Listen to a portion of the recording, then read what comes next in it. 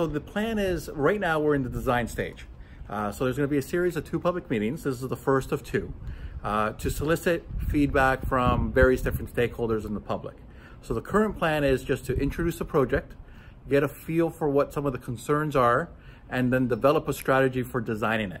To complete that plan by the end of this year so that it's eligible for consideration in 2020 for construction. I know some of the residents or the merchants downtown are concerned about having it torn up in the summer and it impacting their summer business, right?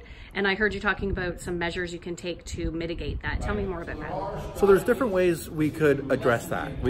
Again, we could do night work. And all these come at a premium. So we could do night work. We could stage the project so that we construct half the road at a time and convert the other half into one-way corridors. And maximize the one-way corridors depending on the flow. We can do block by block and backfill as possible, or we could detour people around to lessen the impact during construction. So we'll vet all those different opportunities.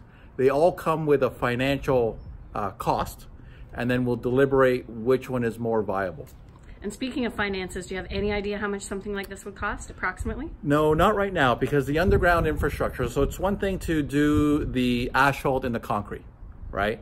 But the majority of the cost of the project could be underneath the ground. We have a large storm sewer, and saying storm sewer is very generous. It's a huge tunnel that we're doing a structural analysis of that could really drive up the cost. We're a little bit behind on that because of the high water in the river. So we have to wait for the water to go down because it backs into this storm tunnel to do an assessment of this huge concrete structure. And then also replace the water main and the sanitary sewer. So those elements will dictate the cost, and it's too early in the process to have an idea. However, prior to the second public meeting, we will have all those costs available.